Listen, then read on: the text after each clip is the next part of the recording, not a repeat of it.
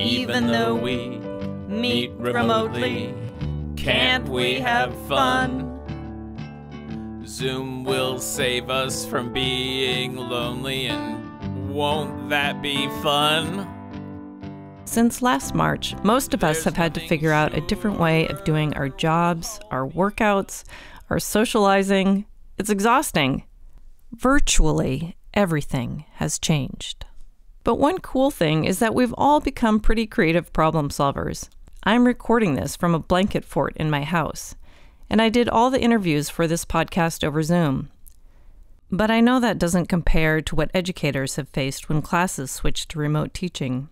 Can we do this? That was my initial reaction. Can this be done?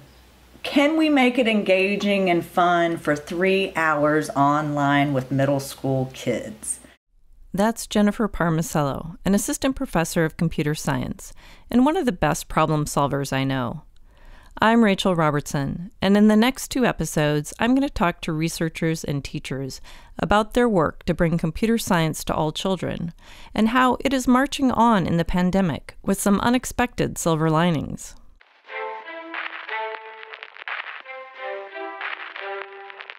From the College of Engineering at Oregon State University, this is Engineering Out Loud.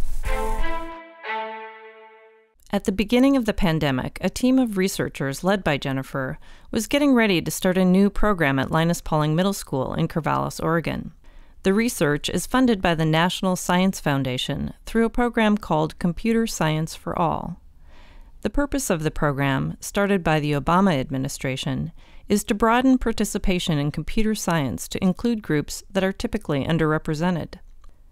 Working with Jennifer is Professor Martin Erwig, who explained how they thought about diversity when they designed their research project. When people talk about diversity these days, in particular in computer science, they often mean, or it's often implied, that they talk about gender diversity or diversity in race or other minority status. What we're talking about, or what we're focusing on, is actually a slightly different or broader view of diversity, which we could call attitudinal or perspectival diversity. So students and people in general have certain preconceived notions of what computer science education is about. What Martin is talking about is the negative perception of computer science. It's nerdy, it's boring, and it's only for people who like to sit in the dark coding all day. That perception narrows the range of people who are interested in trying computer science, which leads to the situation we have now, namely a field that is predominantly male, and in the US, predominantly white. Obviously, computer science offers a lot of opportunities for employment, so there's a big portion of our population that's missing out on that. But also, we are missing out on getting a more diverse group of people who will contribute to the advancement of computer science. Jennifer feels that changing this perception can also have impacts beyond the field of computer science. To put her quote in some context, Jennifer teaches the introductory computer science classes at Oregon State. She's earned many teaching awards for it. I think you'll see why. I have students who come and take computer science at the university who are not computer science majors. And you know me, I love to keep in touch with many of my students. And so many of them will tell me, I know I don't do computer science, but that class made me think so differently in my own major, and I don't look at any problem in the same way ever again. And to me, that's huge. That is so huge. That's the skill that I see them lacking the most when they come into the university, is being able to solve a problem. Even if they come in with the computer science knowledge and they say they've been programming since they were 10, their problem-solving skills are what are lacking the most. And so if I can help people become better problem solvers in the K through 12, that's really my intent. And so I'm using computer science and algorithmic thinking as a way to do that. Martin and Jennifer are aligned in their passion to get more people to understand computer science concepts. In fact, Martin wrote a book called Once Upon an Algorithm that uses well-known stories like Hansel and Gretel to explain abstract concepts like algorithms, representation, and recursion to the general public. They've collaborated on using a story approach to teach the introductory computer science classes at Oregon State. And their research results look promising. The time you spend at the beginning of teaching CS not using a computer is often very well spent, in particular for students who feel intimidated and who get a more gentle slope approach into easing into programming. But they were looking for something more engaging, and then an idea came to them. Why don't we do this with board games? And actually, why don't we use existing board games? If we think about existing games, we can see that a lot of these ideas of representation of algorithms are there. So we don't really have to implement anything here. We can use games. And the other idea is, well, most of these games are well known. Well, this is culturally dependent. That's a potential concern. But still, right, you come to the table on the board, you don't have an advantage if you have a big machine or you're rich or poor. I mean, everybody can do it. And so that was the point where we had this epiphany and said, well, that's a neat idea. Let's write a grant proposal about it. And well, then we did. The NSF grant funds 3 years of research, and they are now into the second year. In the first year, they developed the curriculum in partnership with the teachers and administrators at the middle school. The plan was to test out the curriculum in summer camps, but it soon became obvious that that was not going to be possible, at least in person. So that brings us back to this. Can we do this? That was my initial reaction. Can this be done? Can we make it engaging and fun for 3 hours online with middle school kids? Because when we wrote this curriculum, we wrote it with the intent that they would be at a board game, physical board game that they would play together. And that was the whole point of this, is getting them to engage together. But what we did is we found a bunch of the same games like tic-tac-toe or Connect Four, or there's another game called Set that the kids love, and they're online. I don't know if you've tried playing games remotely, but one way to do it is to have just one player who is controlling the app. Through screen sharing, both players can see the tabletop, so to speak. What was fascinating about that is it worked to our advantage because they had to communicate. So one person had to be playing the game and sharing their screen, but then when it came to the other person's move, they really had to communicate about what that move was going to be. In tic-tac-toe, you could say upper right corner, middle top. But when you get to Connect Four, how are you going to say where you want to go? And so now it makes them really think about how are you going to represent those rows and those columns. And I think that was actually to our advantage from a computer science perspective, because it made them think about that grid structure, the rows and the columns. If you just say 1, 1, what does that mean? You have to have a shared communication. Are you going to state the row first, then the column, or the column first, then the row?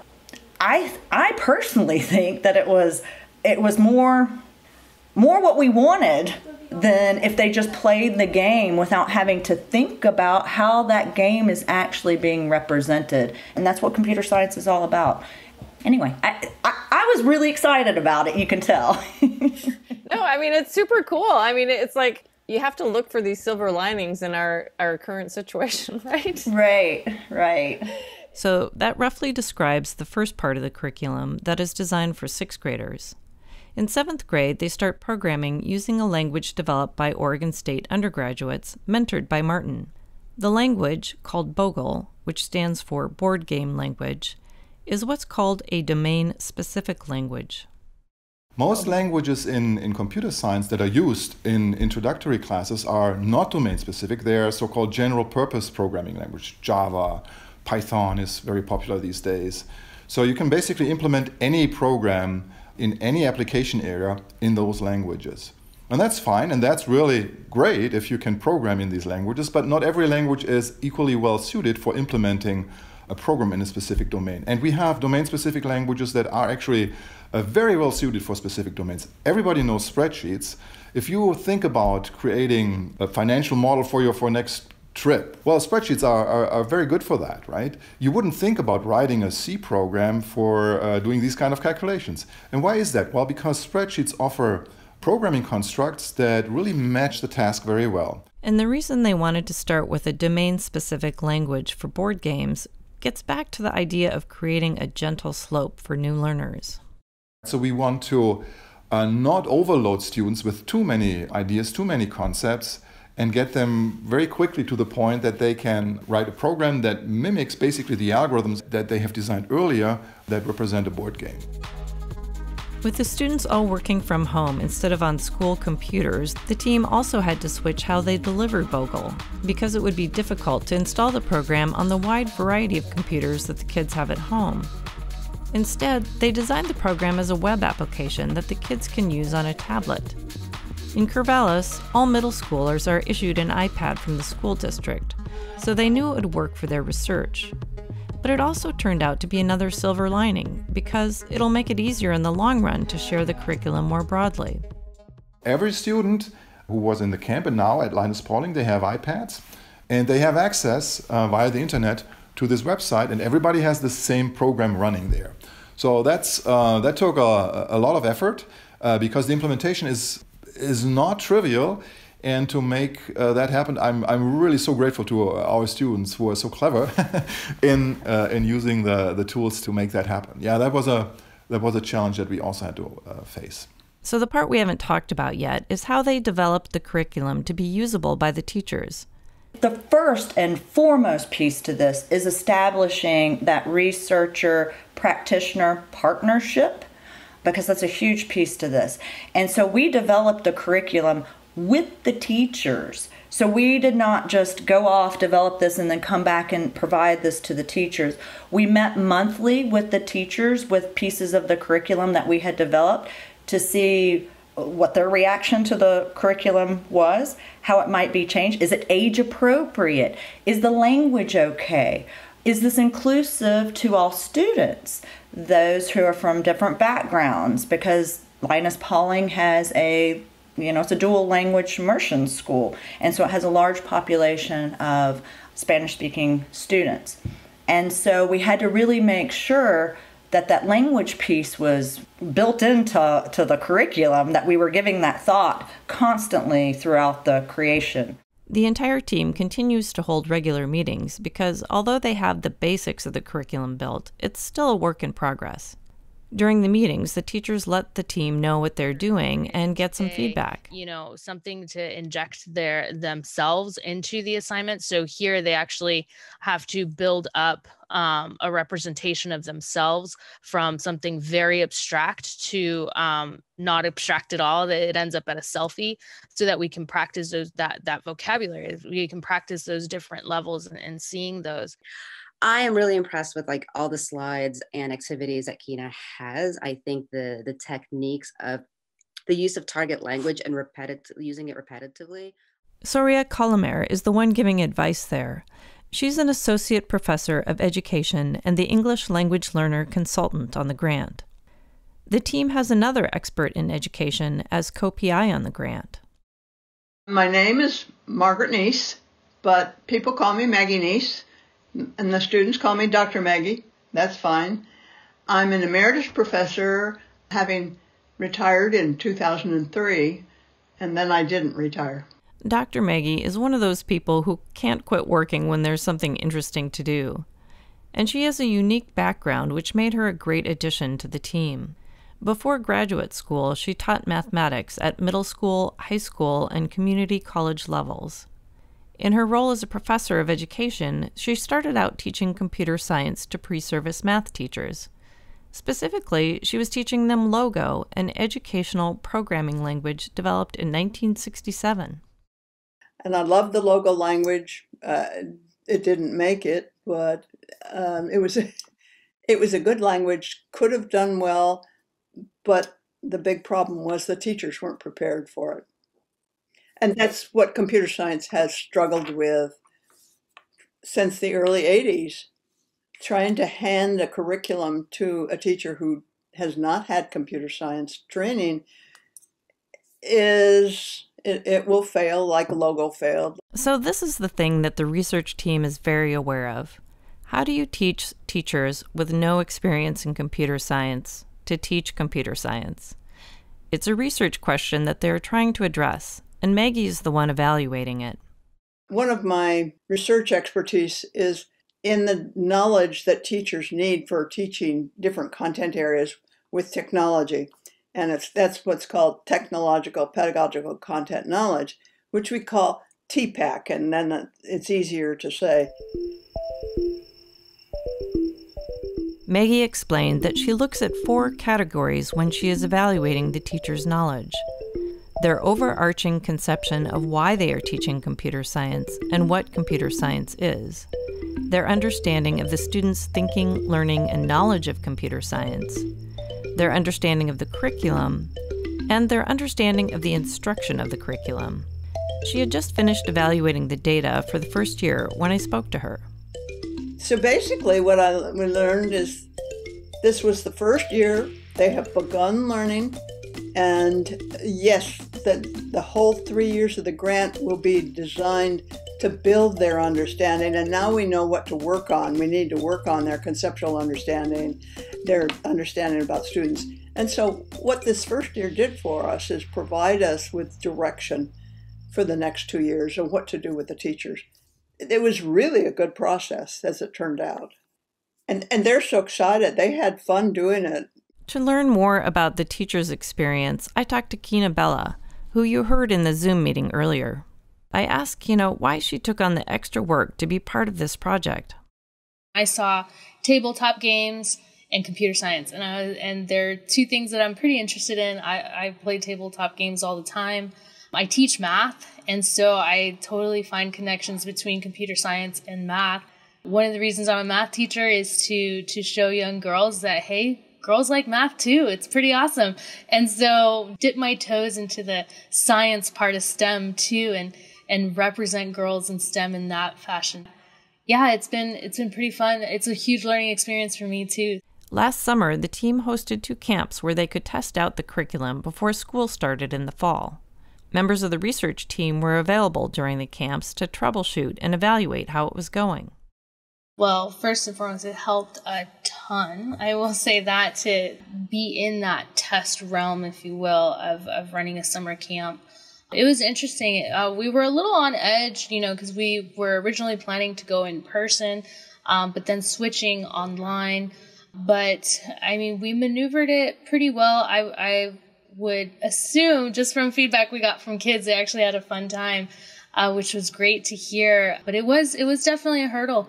It took a lot of collaboration, a lot of patience, and just being open to maybe things not going as well as we planned. But luckily they went better than expected. We're going to switch back to Maggie for a minute because I wanted to mention that in addition to her expertise with pre-service teachers, she also has expertise in online learning. One of the reasons she never really retired is that she developed the online master's degree program for math education. She was also a consultant during the development of the post-baccalaureate program in computer science at Oregon State. So she was able to guide the research team on the best practices for online learning. The work I did with the master's program convinced me that online education provides a unique atmosphere and an environment for learning where you focus on communication, social interaction with the students, and it's a student-oriented curriculum. She said the mistake people often make is to try and continue a lecture-style class when teaching remotely. Because if you've always taught by lecturing, you don't kind of know another way. That one seems the best way. You said it. Therefore, certainly they got it. Well, it's not true. Give them a project. They learn to connect and work with each other. It's a social part. And seeing, right now in the pandemic, the social interaction is what the kids are screaming for. It's what we're all screaming for, frankly. In our time of diminished social interaction, it was really heartwarming to see the close collaboration between the researchers and the teachers. The experiences Kina gained over the summer ended up being helpful for all of her classes, not just computer science. It was such a great experience to be able to test out in a way a lot of these online tools before school started in the fall. to where I even was able to extend what I learned over to my colleagues as well. I was able to share a lot of the Zoom functionality that I had learned and how to use it in a way that would foster maybe some teamwork and being able to interact more, engage more online. So it was very, very helpful. To be honest, when I asked Jennifer how things were going with her research, I was expecting that it would have been put on hold. But instead, I found a group of people who are finding silver linings everywhere. Well done, y'all. You're giving me hope. I'm going to close this out with some words from Maggie and then Kina. I absolutely believe that online education is offering a unique portion of education that I think after we get out of the pandemic, teachers will be more accustomed to the benefits of online education. Really, the most surprising thing is that it is working well. Kids are making those connections and learning is happening online, which is such a fabulous surprise for me because it is a struggle, it is hard, and not what the kids expected to be going through either. But the learning is there, the learning is happening, they're engaging, and in our class especially, we're having a lot of fun. And I'm having a lot of fun getting back into podcasting after a pandemic pause. This episode was hosted by me, Rachel Robertson, with help from my friends as always. That clip of music at the beginning was a collaborative project with folks in the College of Engineering. You can see the video production of that in our bonus content, along with some serious sources of information. Our intro music is The Ether Bunny by Eyes Closed Audio on SoundCloud, and used with permission of a Creative Commons Attribution license. Other music and effects in this episode were also used with appropriate licenses.